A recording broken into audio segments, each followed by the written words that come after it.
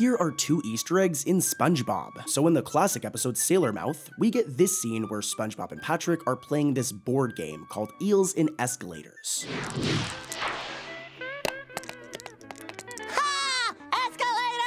Escalators! Eels. Well, this exact board game is actually referenced in the season 12 episode Bubble Bass's Tab. Where is it? Game of Strife, Shoots and Bladders. Oh, here it is! Ah! Here's another. Who remembers the episode The Bully, where this dude is like bullying SpongeBob? He's mean. I tattled on him, and now he wants to strangle me with his diabolical hands. I hope they're not dirty. Yeah, well, this dude pops up again in the season 13 episode Captain Pipsqueak, making for a really cool Easter egg. By the way, I'm sick if you guys couldn't tell.